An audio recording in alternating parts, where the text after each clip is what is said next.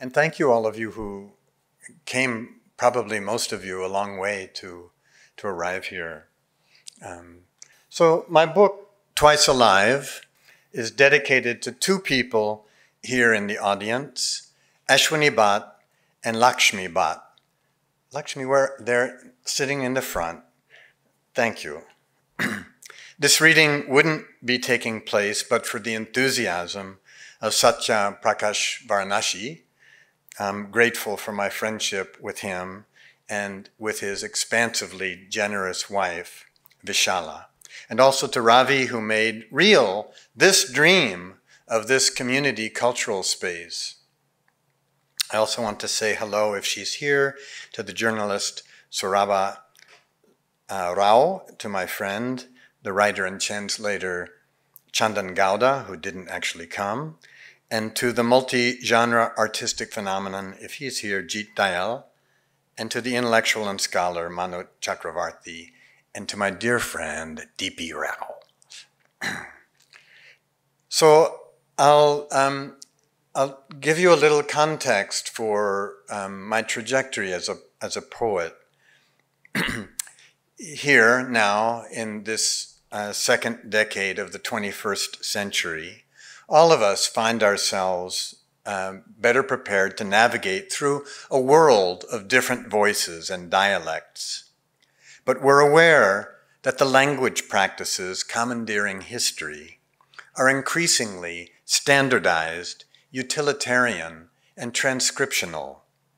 We're already experts at navigating sound bites. We absorb cliches and ready-made phrases in newspapers, on television, in gossip, and casual conversation. With text messaging, emojis, grammar, and spell check programs, we're offered in the middle of making a word or sentence a range of choices for completing it. Those choices are programmed to the most likely possibilities among conventions. The full range of possibility is shoehorned into high probability solutions.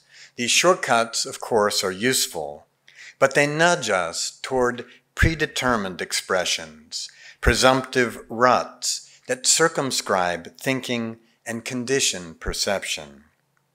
As globalization draws us together, and industrialization and human population pressures take their toll on natural habitats, as we see species of plants and animals flicker and snuffed from the earth, it may be worthwhile to ask whether an ethnocentric view of human beings as a species independent of others underpins our exploitation of natural resources and sets into motion dire consequences.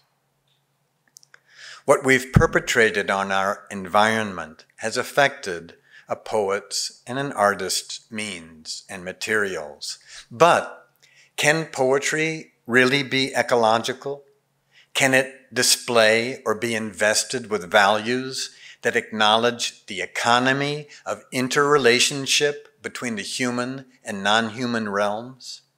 Aside from issues of just theme and reference, how might syntax or line break, perspective stance, or the shape of the poem on the page express an ecological ethics? If our perceptual experience is mostly palimpsestic or endlessly juxtaposed and fragmented, if events rarely have discrete beginnings or endings, but only layers, duration, and transitions, if natural processes are already altered by and responsive to human observation, how does poetry register that complex interdependency that draws us into a dialogue with the world? There are, of course, long traditions of the pastoral, poetry centered on nature or landscape in both Eastern and Western language literatures. I myself am less interested in nature poetry when nature features simply as a theme than in poetry sometimes called eco-poetry, which investigates both thematically and formally, the relation between nature and culture, language and perception. My dear late friend, the Kashmiri poet Agha Shahid Ali, used to make fun of the kind of poetry in which nature is regarded merely as an object of contemplation. He knew that what defines an object is our separation from it. He used to say that nature poetry of the popular American poet Mary Oliver usually went about like this. I walk outside, I see a flower, I have an orgasm of delight, and I come inside and write about it. In this kind of poetry, nature is forever outside of us, whereas in actuality, we are never separate from nature. At this precise moment, in fact, helminth parasites are swimming around in our intestines. Bioflora in our digestive tract are helping us break down our lunch. In the warmth behind D.P. Rao's knees and in the crooks of Ashwini Bhatt's arms, millions of bacteria are stewing. Even at the deepest level, our DNA includes the DNA of other organisms that long ago became incorporated into our systems. Racists talk about blood purity and racial purity, but we are all mongrels, and race itself is an invented concept. There is no biological definition of race. None of us is pure, not even purely human. We are a community of relationships. This is the one place where I probably don't need to introduce Sangam poetry. But as most of you know, some 2,000 years ago, there was a blossoming of literature in southern India that came to be called Sangam, or convergence, confluence. One of the two styles of that literature is Akam, a poetry in which personal emotions, the nuances of love, are linked with landscape in such a way that human feeling is expressed as inseparable from the place where that feeling occurs. The remarkable intellectual N. Manu Chakravarti generously wrote an essay included in my book, Twice Alive, in which he introduces Sangam to an American audience. Other contemporary scholars of Sangam now argue that the boundaries between inner Akam and outer Puram landscapes are far more porous than scholars previously assumed, and that the ultimate goal of Sangam poetry and poetics is the dissolution of any split between self and world, landscape. As you are well aware, A.K. Ramunujan translated and reintroduced much of that poetry, which we might consider now a kind of proto-eco-literature, a phenomenological poetics in which human subjectivity merges with the world. Sangam seems to me to be a corpus that has a great deal to contribute to our considerations of the ecological crisis of our own time. And I wanted to call attention to this body of work in America, where it is too little known. Since the 5 basic landscapes that appear in Sangam poetics happen to be the same 5 basic landscapes common to California, where I live, I wrote poems loosely inspired by Sangam poetics, but located in California. Last paragraph. Finally, I want to say this about the poems I'm about to read.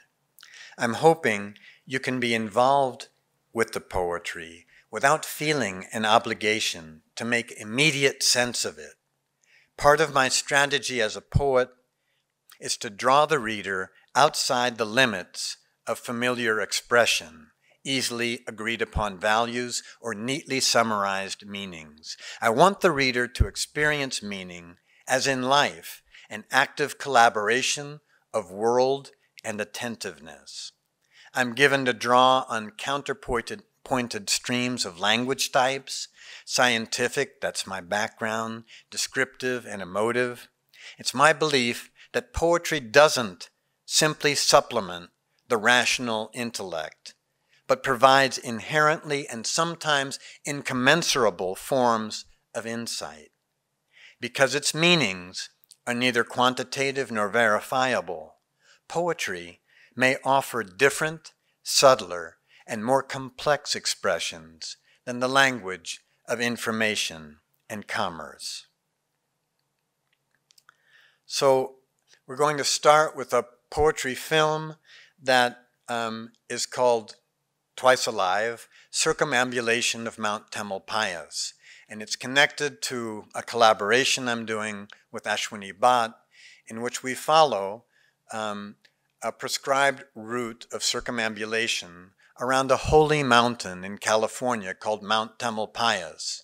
Many poets have done this circumambulation, starting with Gary Snyder and Allen Ginsberg, and extending to Ashwini and I most recently. So first film. Circumambulation of Mount Tamalpais. Maculas of light fallen weightless from pores in the canopy, our senses part of the wheeling life around us, and through an undergrowth stoked with the unseen go the reverberations of our steps. As we hike upward, mist holds the butterscotch taste of Jeffrey pine to the air, until we reach a serpentine barren, red bud, lilac, and open sky, a crust of frost on low-lying clumps of manzanita. At Redwood Creek, 2 tandem runners cross a wooden bridge over the stream ahead of us, the raspy check, check, check of a scrub jay. Hewing to the Dipsia path, while a plain's slow groan diminishes bayward, my sweat-wet shirt going cool around my torso as another runner goes by, his cocked arms held too high. Cardiac hills, granite boulders appear freshly sheared. Look, you say, I can see the Farallon Islands there, to the south, over those long-backed hills. One behind another, a crow honks. The moon still up over Douglas firs on the climb to Rock Spring. Yellow jackets and painted lady butterflies settle on the path where some underground trickle moistens the soil. I predict you'll keep to the shade of the laurels to nibble your 3 anchovy slices over cheese sandwich while I sprawl on a boulder in full sun sucking a pear. The frass of caterpillars tinkles onto beds of dry leaves under the oaks, where a hawk alights with its retinue of raging crows. We are prey to the ache of not knowing what will be revealed as the world lunges forward to introduce itself. Clusters of tiny green dots, bitter oyster, line the black stick held in your hand. Weak trees leaning into us, as if we were part of the wet dark that sustains their roots under dead leaves and at armillaria. Since honey mushrooms suck from the soil chemicals that trigger a tree's defenses, they leach the tree's sap undetected, all the while secreting toxins to stave off competing species.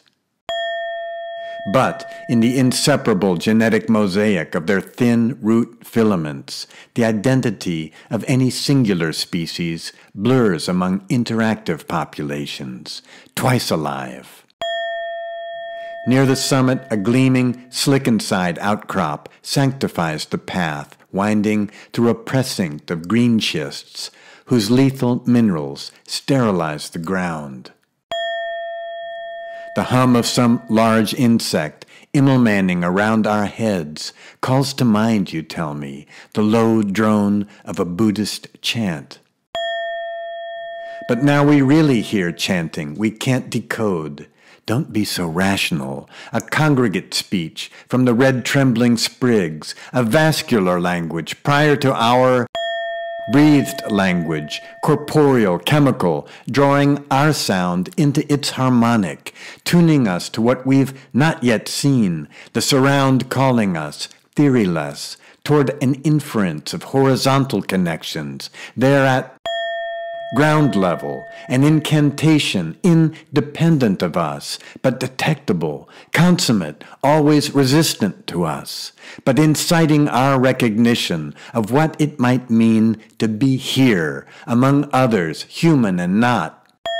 Here, home, where ours is another of the small voices taking us over ourselves, over into the nothing between, the out of sight of ourselves, a litany from spore-bearing mouths as hi-fi stretch their long necks and open their throats, opening a link between systems, a supersaturation of syntax, an arousal even as slow rolling walls of high-decibel sonar blow out the ears of whales, and fires burn uncontrolled, and slurry pits leak into the creek, etc., etc., femicides, war, righteous insistence, and still, the lived sensation fits into the living sensorium. Can't you hear? Don't be so rational. The world inhale. Hear the call from elsewhere, which is just where we are, no, even closer, inside us, inside the blood pulse of our bodies,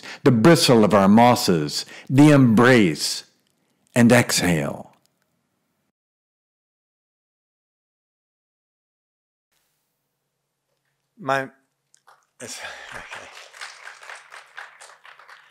It's always tricky when people clap after like individual poems, because then if they don't clap, I think, oh, that was a failure. My book, Twice Alive, begins with a note to the reader, which it'd probably be a good idea for me to share with you before I read any further, because a lot of the poems have to do with lichen. What many of us learned in high school about lichen, that it's an indicator species for pollution. Litmus, in fact, is derived from lichen, and that it's the synergistic alliance of a fungus and an algae, or cyanobacteria, is pretty much true, but simplified. Lichen ecology seems to have more to do with collaboration than competition, and collaboration is transformative. And just in case, I'm assuming all of you know what lichen is. You've seen it on rocks, and sort of gray-green stuff. You can't tell whether it's dead or alive. With lichen, which may be more related to animals, and incidentally, lichen is found on more than 92% of the earth. With lichen, which may be more related to animals than plants, some scientists say, the original organisms, that algae and that cyanobacteria, are changed utterly in their compact. They can never return to what they were before they merge. And according to Anne Pringle, one of the leading contemporary mycologists with whom I had the lucky opportunity to collaborate, it may be that lichen do not, given sufficient nutrients, age. Anne and other contemporary biologists are saying that our sense of the inevitability of death may be determined by our mammalian orientation. Perhaps some forms of life have theoretical immortality. The thought of two things that merge, mutually altering each other, two things that intermingled and interactive become one thing that does not age, brings me to think of the nature of intimacy. Isn't it often in our most intimate relations that we come to realize that our identity, all identity, is combinatory? Forest. Forest is one of the 5 landscapes that come up in the Sangam poems. So this forest has 1 R, unlike my name, Forrest. Forest. Erogenous zones in oaks, slung with stoles of lace lichen, the sun's rays spilling through leaves in broken packets. A force, call it nighttime, thrusts mushrooms up from their lair of spawn, mycelial loam, the whiff of port. They pop into untrammeled air with the sort of gasp that follows a fine chess move. Like memories, are they, or punctuation? Was it something the earth said to provoke our response, tasking us to recall an evolutionary course, our long ago initiation into the one among others? And within my newborn noticing, have you popped up beside me, love? Or were you here from the start, a swarm of meaning and decay, still gripping the underworld? Both of us half buried, holding fast, if briefly, to a swelling vastness, while our coupling begins to register in the already awake compendium that offers to take us in. You take me in.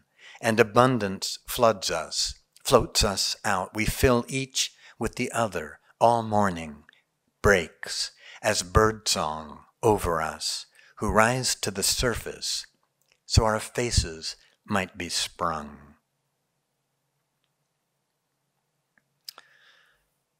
Another of the Sangam landscapes is called Wasteland.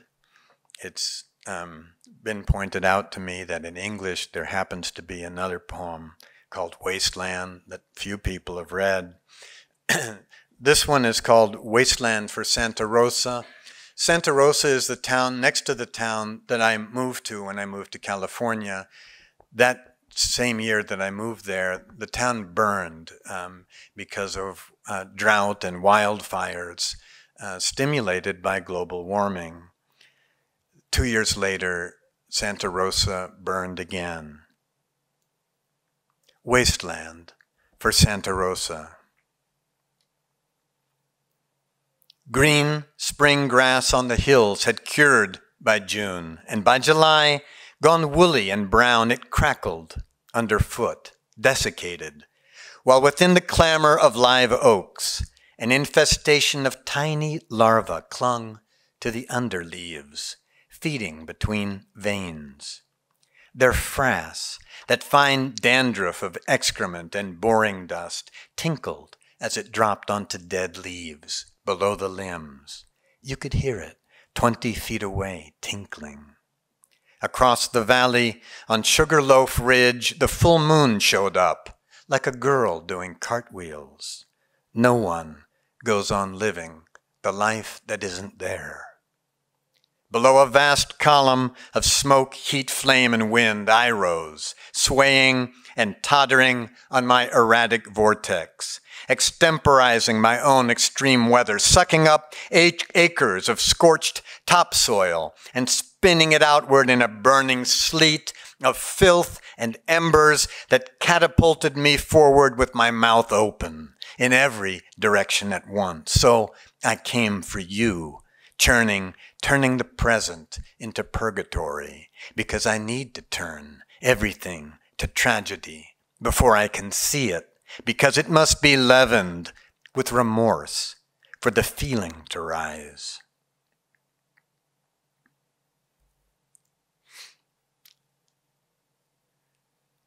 And this poem is called Immigrant Sea. Sea is another of the Sangam landscapes. Immigration is human migration right now is the greatest in all of human history. People crossing what we now call borders, which didn't used to be borders. And I live with an immigrant to the United States, Ashwini Bhatt. So I've been thinking a lot about immigration and also about how waves of any sea are constant immigrants to a shore. Immigrant Sea. Aroused by her inaccessibility, he aches for more of her life to live inside him, watching the breakers, standing so close he can feel heat coming off her wet scalp. What is his relation to this person before him? so familiar and foreign. The way he searches out her face, he searches out himself. Gusts thrash crests of swell, spring grasses twirl circles in the sand where they stand without speaking. She wants him to know. It's all charged, even grass, positive, pollen, negative. So when grass waves, it sweeps the air for pollen. He feels electricity all around, as though the wild drama of the coming storm were already aware of them, foreigners, on this shore. Little sapphire blue flowers speckle the dunes. He wonders if he has let himself flatten out into a depthless sheet, like escalator stairs, whether in the end he'll disappear underground without the smallest lurch of resistance. But when her lavish face turns toward him, beaming, the corners of her eyes wind wet, he yields to that excess. He reappears to himself.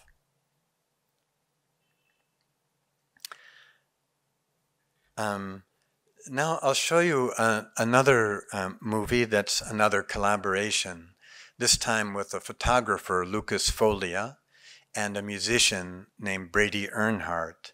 And the poem is written from hours and hours of interviews with people in the American South who live in what used to be called utopian communities, and now the preferred word is intentional communities, people that live completely off the grid. Some groups of them living together in places where they refuse to kill anything. So they eat animals that have been killed by the side of the road, and they eat fruit and vegetables that have dropped in the forest.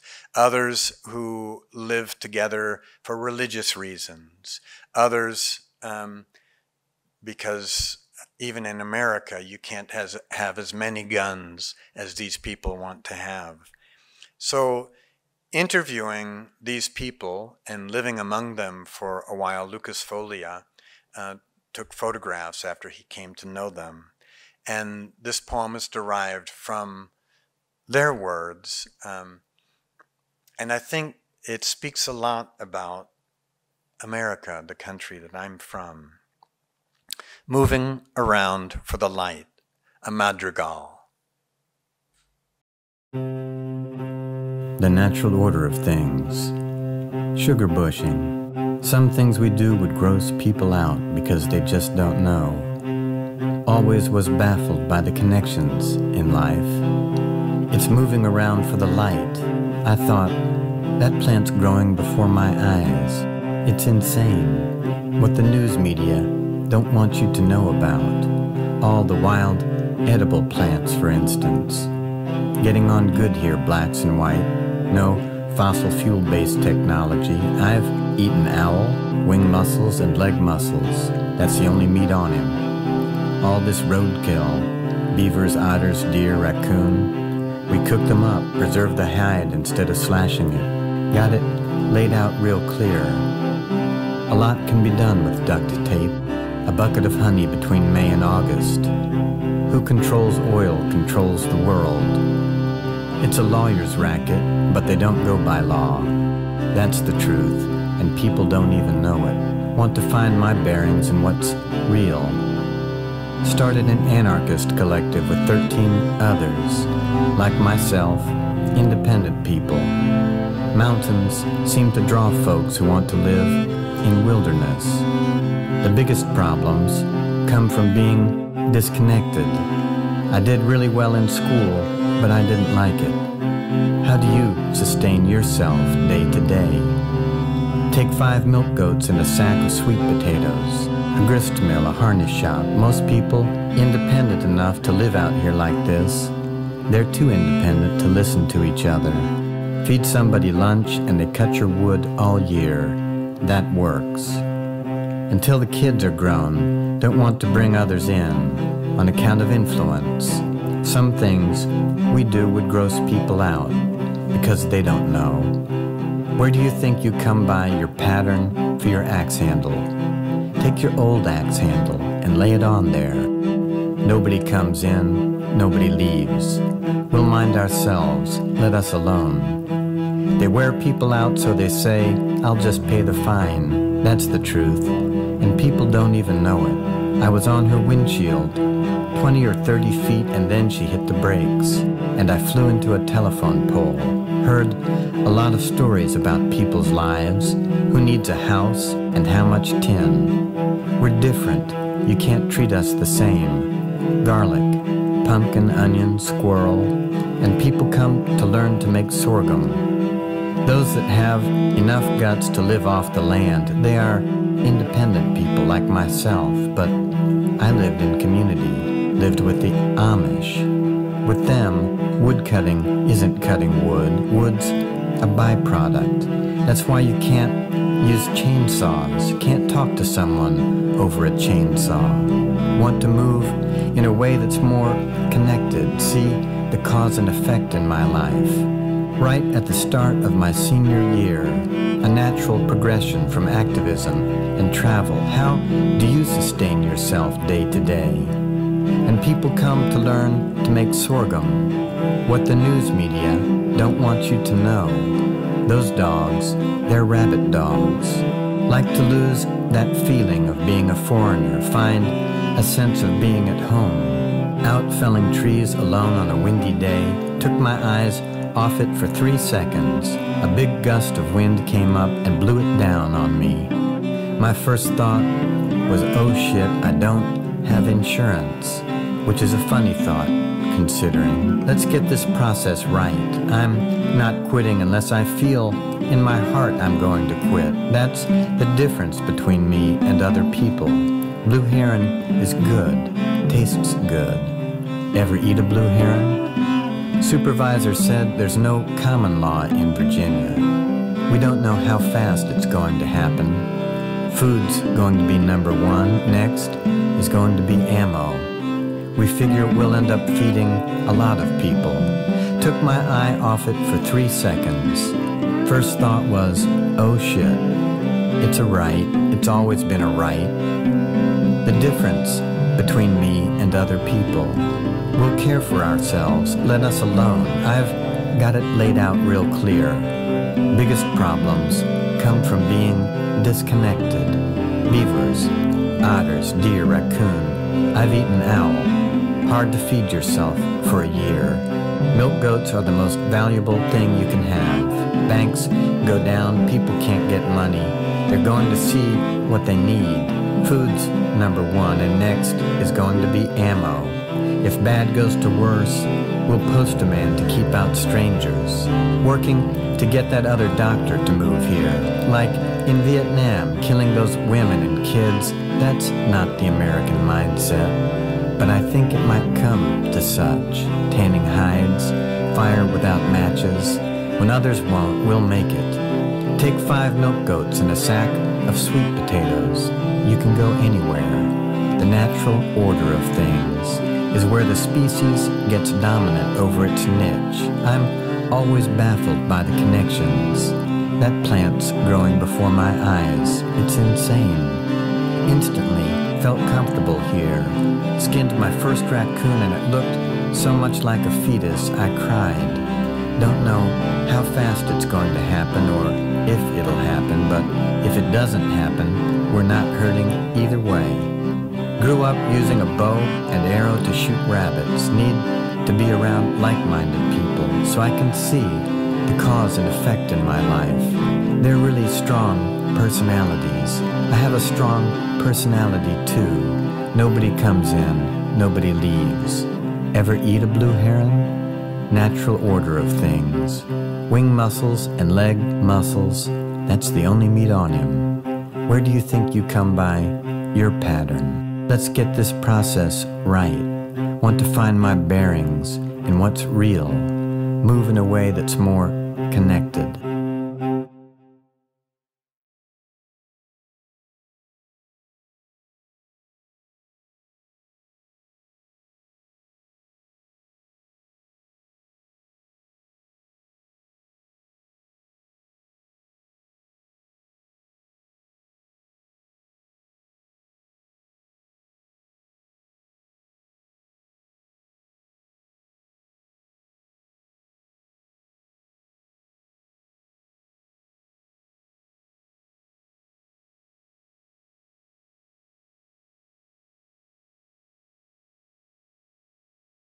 Okay. There's just, thank you. And thanks to my collaborators there. There's just one more poem that I'd like to read, and it's also a poetry film. If you can stand one more. This one is called Unto Ourselves, and it's also from Twice Alive. Unto ourselves. To see what's there and not already patterned by familiarity. For an unpredicted whole is there, casting a pair of shadows, manipulating its material, advancing, assembling enough kinship that we call it life, our life, what is already many lives, the dimensions of its magnitude veiled to us as we live it. Across the cytoplasm of adjacent cells goes a signal that turns you toward me, turns me into you. We are coupled in quiet tumult, convergent arguments, an alien rhythm becoming familiar, a rhythm of I am here, never to be peeled away. We are become one thing, listening for what's there and not. Through the storm, neem trees on the hill stamp wildly in their roots. We have passed through the spring, but what thing has passed through us? Now your laughter transparentizes me, and whose sense of the self doesn't swerve? Your unconditional foreignness grows conditional, stops being foreign at all. With your nearness, my lens on the world shifts. A peristaltic contraction courses through us as a single wave. No longer can we keep our distance, our lips brush, or the tips of ourselves. But what language are you whispering to me, your teeth stained by Nilgiri tea, above the trills and whistles in the high limbs, above the screech of a bulldozer blade, shoving rubble up the wounded street, above the silence of an eyeless tick climbing a grass stem? I understand nothing but the lust your voice incites, the declamatory tenderness. How, and who can say what force has queued up this hour for our small voices to merge into a carnality that did not exist before now? Come to this unforeseen conjunction. We slip into one another. We take hold in a pulse of heat, in a yes and no, for already we can see we are no longer what we were. As I find you within me, not fused, not bonded, but lodged. And for you, is it the same? The intensity of such investment, each of us excited by the volatility of the other, which propels us in a rush as something, perhaps our lips brush or the tips of ourselves, stripping away what? What was before? Was there even anything before? The reconfiguration is instantaneous experience. It is being itself. But whose being now? Was I endowed with some special pliability so that becoming part of you, I didn't pass through my own nihilation? And what does the death of who you were mean to me, except that now you are present constantly? Because excess is what it took for us to transform, to effulge. You cast your life beyond itself. Can't you sense me with your ecstatic openness, like rain mingling with red earth? Without you I survived, and with you I live again in a radical augmentation of identity, because we have effaced our outer limits, because we summoned each other. In you, I cast my life beyond itself. Thanks very much.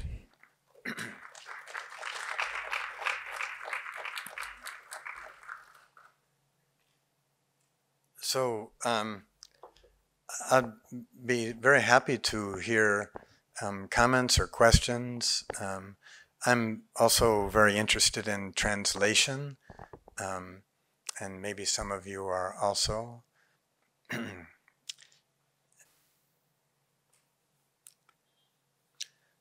So one question I have, and it's a real question, would be, because I use a lot of scientific language and sometimes philosophical language in my poems, and I don't expect people to know all of the words, but I think words sometimes have a texture and sound and rhythm that also makes meaning.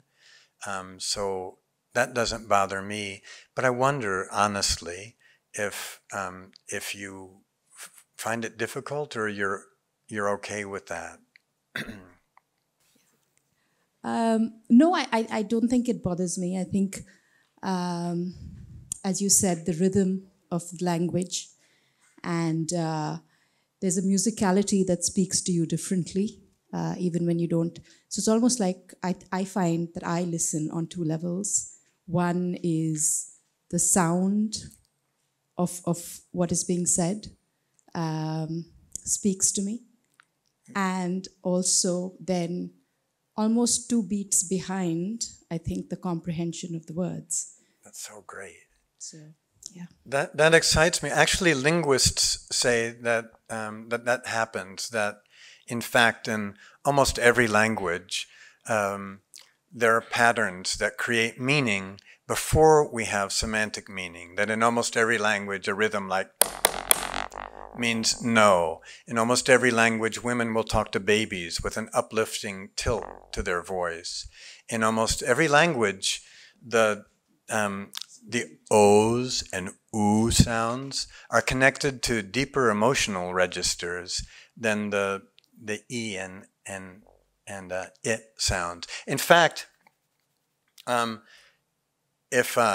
unless some of you speak Japanese, I could recite a Japanese poem which no one here will understand semantically, but I think you'll have a feeling that it gives because simply of the sound.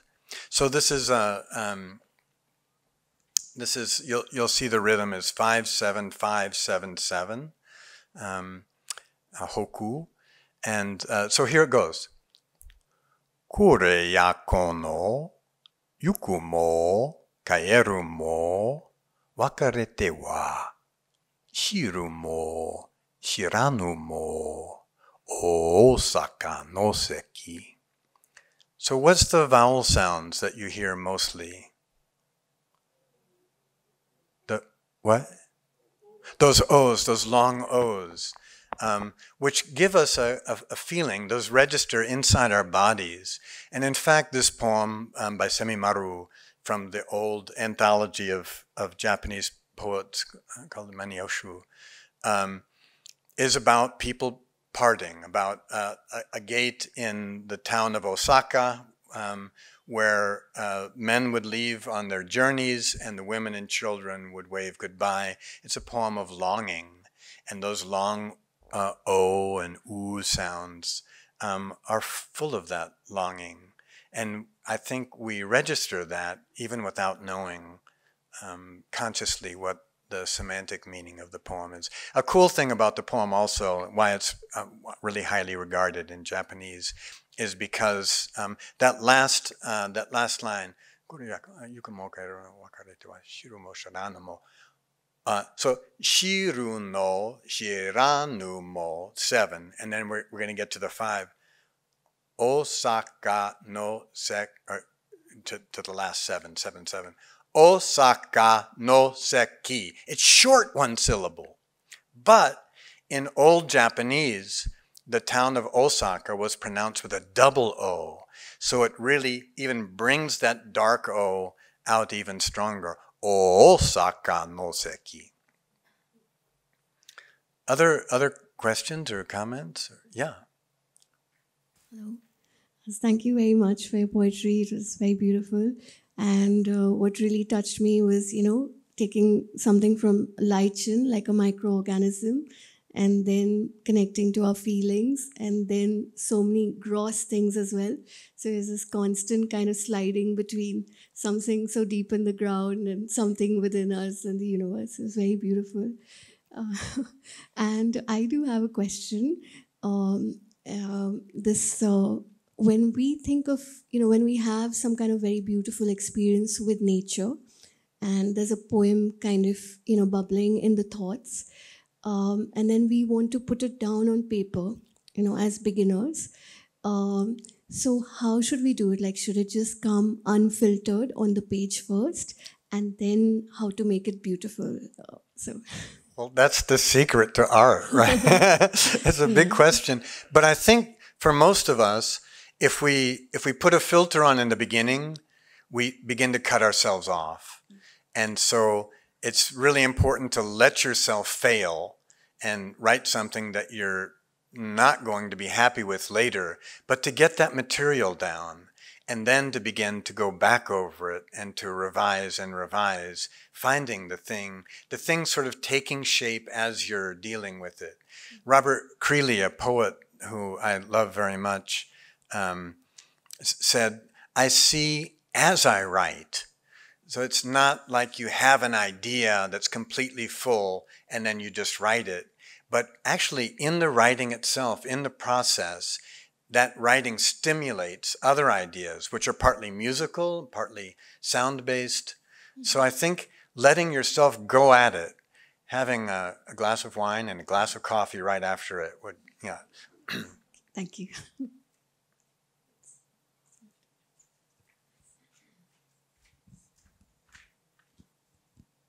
Thank you very much. That was really moving in many different ways. Thank you. I have 3 questions, actually. So my first question is, how did you first become acquainted with Sangam poetry? How did you discover it? My second question is, you'd mentioned collaboration can be transformative. Could you talk a little bit about that, how collaboration is transformative? And my third question is, inspired by the last question, what is beautiful?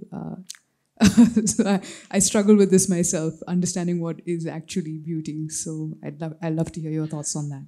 Yeah. The first question, how did I come across Sangam?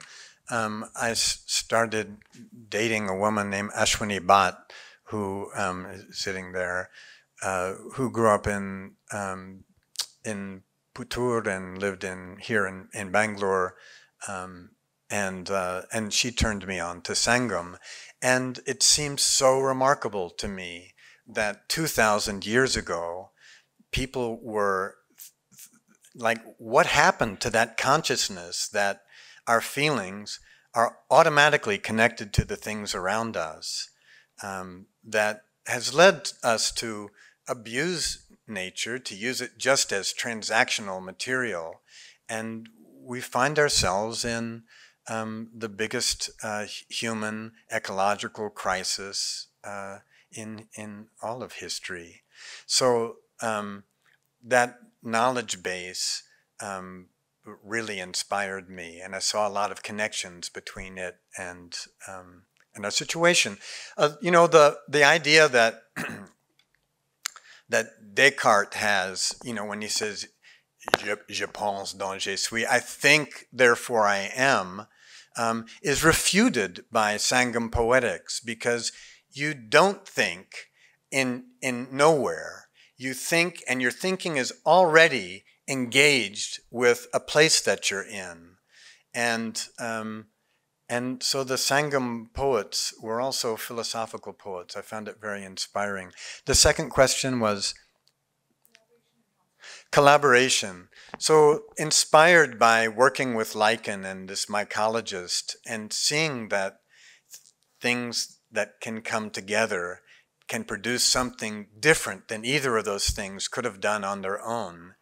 And thinking that intimacy, our relationships with other humans that we're closest to, transform us, that we're changed in that. And also my experience as a translator and as a collaborator with other artists, I find that collaboration models a kind of social behavior that I admire, that I want to live out, where it's not egocentric, where you give up something, and in giving up something, you're allowed to arrive at something else that you wouldn't have gotten to on your own. And that can be very important, both ethically and artistically. And the last question. Beautiful. That's the hardest question. Yeah. I think beauty beauty changes, and it's always in the receiver's feeling base. That Basho, there you are. Would you tell me your name again? Yeah, Manoush. Manoush is very interested in haiku, and Basho revolutionized haiku because at the time he was writing, people were writing all these pretty images, the willow tree in rain, and he said, no, that's hackneyed. What's beautiful is a crow plucking a snail from the mud, and the French surrealist artist André Breton, says beauty will be convulsive or it will not be at all. I think that shares a little bit with Basho's idea. But I think it's always the viewer who determines what's beautiful, or the receiver, not like what I think of as beautiful may not strike you the same way.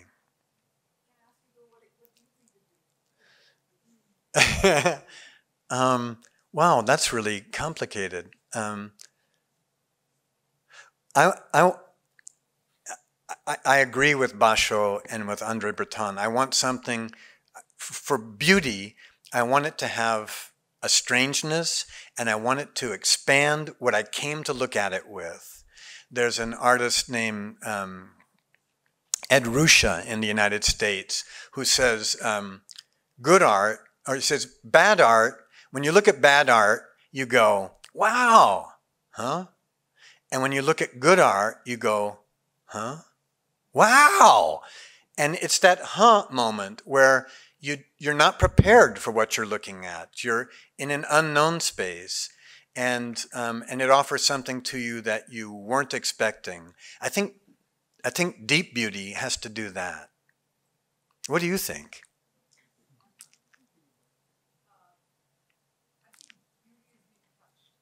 It's being touched. And that gets back to collaboration and intimacy. And I'm right with you there. Yeah. Thanks so much, Forrest. It's been an absolutely lovely evening. It's the compilations that you've put together is more than just poetry. The films that you're making, and it's been great hearing it, being in person. I have a comment and I have a question. The comment was in response to your question about using scientific words, but focusing on the texture of the words and the rhythm they make. If anything, for me personally, the scientific words, because they're monosyllabic, multisyllabic words or polysyllabic words. There's a lot of syllables going on. They give you the opportunity to actually create more texture than other kinds of language. So that, as a feedback, if you were looking for that question, absolutely. Scientific words really help because cyanobacteria, how many syllables do you have in there? And it's great, and you can rhyme it with things, and so more and more of that, absolutely. Thank you for letting me know. Just as a response, yeah. And I mean, it speaks to a certain detailing of an image. Folks hear scientific words, and even if they don't get exactly how a scientist perceives them, you do have an image that gets formed. There is a lot more detail than the generic beauty, generic ways of describing beauty. So that's my comment. My question, something I noticed in your poetry, and you kind of covered multiple genres there. You had in the eco poetry, in the first bit where you were doing the circumambulation around the mountain in California, where there's a certain rhythm that was nature-oriented, regenerative-oriented. There was, again, I think someone also commented there was a flowing to it. There was a certain, almost like the lichen, the slippage of lichen was going on in the poetry. And while in the second one with the intentional communities, you use their words, but the way it was put together, of course, there's a libertarian sense to it. There's a hyper-personality, aggressive sense to it. And the pauses in that poetry were also kind of helping with that. Is there a way you can speak about that? I mean, what the subject of the poetry, is there a rhythm that you tried to capture that was different in those different genres? Because it came across very differently. Thank you for noticing that. I think a new rhythm is like a new idea, and that every poem has to find the rhythm that's characteristic of the emotion and intelligence of that poem, and that has to change. And what one of the things a poet uses for that with rhythm is silence, the silence around it, the space between, and that pause can create almost an erotic tension between what came before and what's about to come next. But it also is a kind of palate cleanser and gives the listener a moment to register what's happened before and prepare for what happens next. But different poems require different amounts of silence. And I'm really touched that you found the flow in the nature poems particular. In those poems, I don't use any punctuation at all, because really in life, there isn't any punctuation, right? Everything goes on. Janis Joplin in the live version of Ball and Chain sings, "It's always the same day, man," because there isn't any real determination between where something becomes something else. It's transition and segue. And I think of poetry as a very embodied art, and so I'm also listening to my body process the words and the experience, and trying to feel that rhythm in my body. They say, scientists say that when you read, even when you read silently to yourself, that your Adam's apple is moving, that your body is registering rhythms, even when you think that you're not. Great, thank you so much.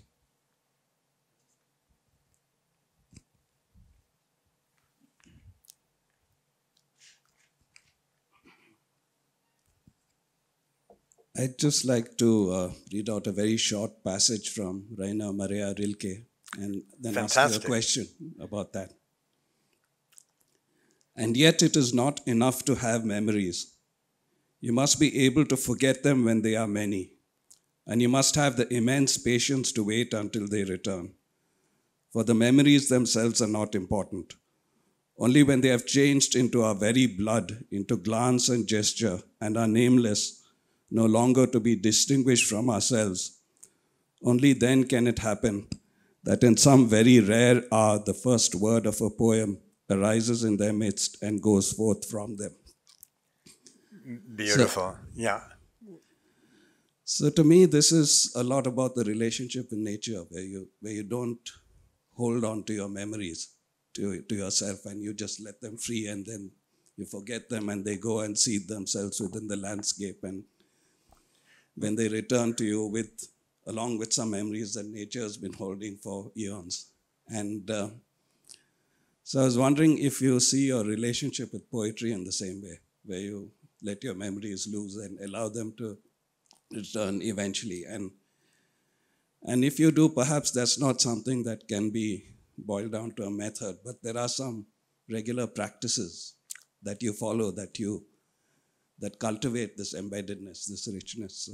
So my question is what those practices might be. First, I love the Rilke, and that I mean, when Rilke writes also, "Du musst dein Leben ändern," you must change your life. He's talking about this same thing, that it's not enough to live in your head, but you have to embody your experience, that your memories become part of your body tissue, part of the language of your body, and the landscape. They're bouncing off the landscape and coming into you. It's again that feeling of poetry or any art as embodied, that our first knowledge is through our bodies. And for me, I think this is also something that's happening with lots of young people now, because we live in a culture that's full of so much spectacle. Images are coming at us constantly. The advertisements, the quick visuals, quick cut visuals on our computers, the constant noise, that it can be very easy to stop listening, to forget about attentiveness, and to forget about silence. And so for me, the practice is getting out of my head with an attentive listening to the world. And I think that's also what happens in translation, that a bad translator is full of the translator's own language and own ideas, and that a good translator has to sublimate the self, has to turn into a giant ear, a listening so intense that you can hear the music of someone else's mind. And then you can bring that and try to render that into the language that you have.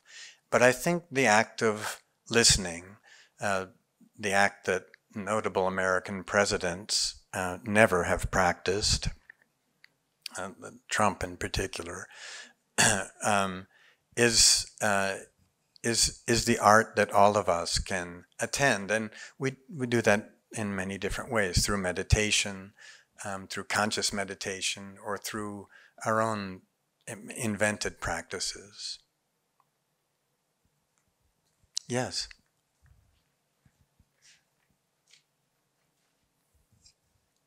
Thanks, Forrest. These wonderful poems. Just love them. Just a thought, and the jury is still out for me in terms of the new medium of a motion film, along with juxtaposed with the poetry, right? Because when I'm reading poetry, I'm trying to imagine the situation. I'm just trying to imagine the poetry. But here I have a medium that's kind of being forced on me. Yeah. So, what is your view about this new mixture of motion, film, and poetry together? Do you think it's a new medium that poets are going? Because for me, it's like, okay, I'm reading something that's in my head. I'm kind of, it's my own interpretation, like art, right? I don't like, it's like an artist painting and then the artist explaining what the painting is all about. What's your view on that? Yeah, for me, I'm still really attracted to the miracle, especially in our age of so much spectacle and so much around us. It seems incredible to me that we can sit alone in a room with a book with no sounds and have a transformative experience, which is my experience with good poetry. And I think that's what's happening. I was going to say, in the United States, they've done polls recently, and the increase in the audience for poetry in the United States in the last 23 years has been logarithmic. It's a huge increase in the number of people reading poetry. And I think it has to, and particularly among young people and people of color. And I think it has a lot to do with feeling inundated, feeling that things are coming at you all the time, feeling satisfied or entertained at a very light level, and feeling like there's got to be something deeper than that, something that drags its anchor through the mud of your soul, of your feeling. And so I really, I love just poetry on the page. The poetry in the film is something different. It's a different art. And it may detract in some ways from poetry, or it may bring different aspects out of it. I'm still experimenting with it.